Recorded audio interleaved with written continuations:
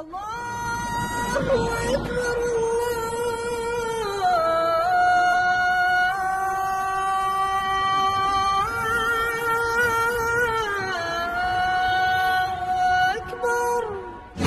الله الرحمن الرحيم.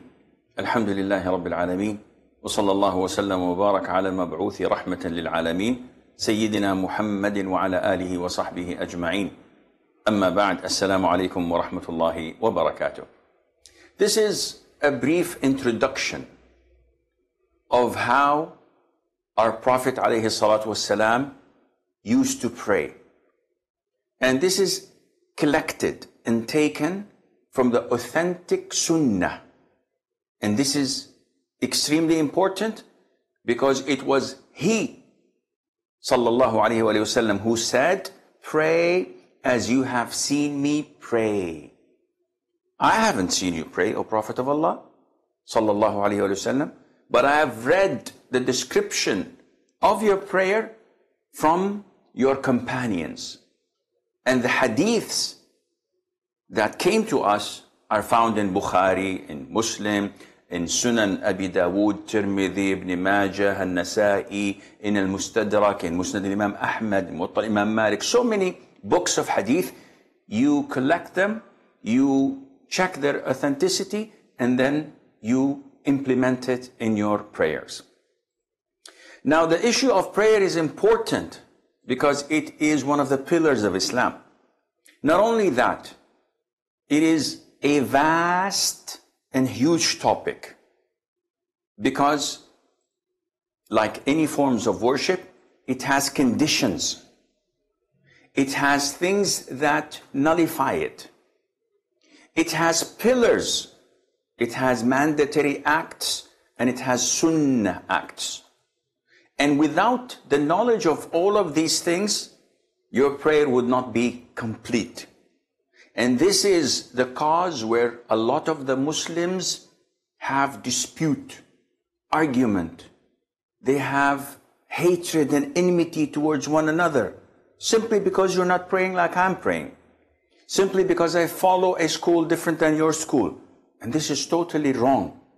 Salat was made to gather people together. This is why we have congregational prayer. This is why when the Prophet ﷺ used to straighten the rows of the worshippers, he used to say to them, do not differ. Do not go against one another so that Allah Azza wa Jal would not differ your hearts. And this is what we're having at the moment. So this is a brief description. I don't claim that it is the perfect description, but at least sharing with you that I know would insha'Allah elevate the level of our prayers to the level we want, bi'ithnillahi azza wa jal. So first of all, there are conditions. And these conditions must be fulfilled. And the definition of condition, according to the jurors, is that a thing, without it, the form of worship does not exist. And if it is found and fulfilled, that is the condition, this doesn't mean that it has to be found. What does this mean, Sheikh? I'm confused. I'll give you an example, don't worry. One of the conditions of salat is wudu, ablution.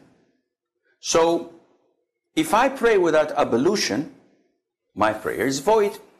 Simple as that. Because the condition was not fulfilled. But if I make ablution, this does not mean I have to pray. I may pray and I may not pray. So when the condition is there, it doesn't mean that I have to perform the form of worship. But if it is not fulfilled, if it's not there, this means that even if I perform the worship, the form of worship, it is invalid. So what are the conditions of salat? There are many. Among them is, first of all, niyyah, or intention. And the intention, some make it as a condition because it comes before the prayer, and some make it as a pillar. And it's more likely to be a condition. So you have to know what you're doing. You have to intend it. And I will not go into the conditions of Salat because this is a long topic. But I have to know whether I'm praying Dhuhr, Asr, Maghrib, Isha or Fajr. I just can't say Allahu Akbar and during the prayer say, what is this? I think it's witr. No, this is not valid. Second condition, facing the Qibla. So if I know the direction of Kaaba, I have to direct myself to it. If I know it's there and I direct myself this way, then my prayer is invalid. Third condition is the entrance of the time of prayer. So I want to pray Maghrib, and I can see the sun is about to set, or half of it has disappeared, and I say, Allahu Akbar, your prayer is invalid. Why?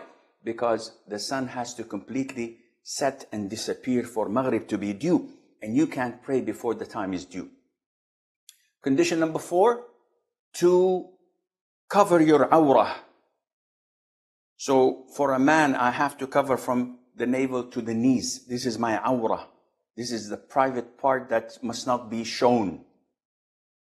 Without it, my prayer is invalid. Number 5 is to have purity. And purity is divided into 2 types. Wudu, which is uplifting the status of impurity.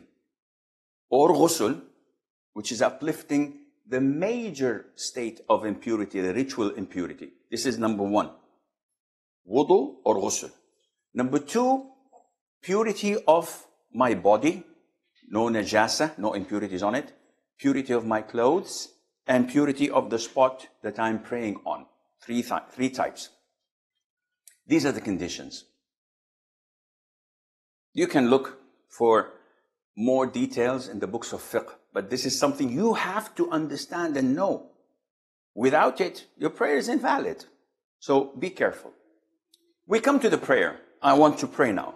What do? I fulfill the conditions. Okay, my awrah is covered. I have wudu.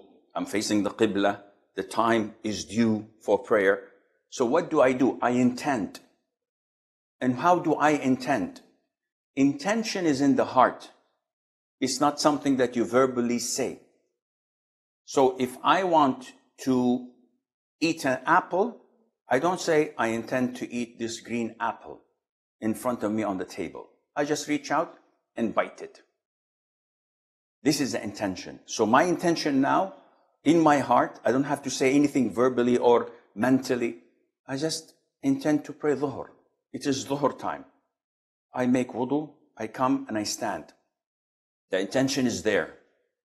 I begin my prayer with a pillar. What is this pillar?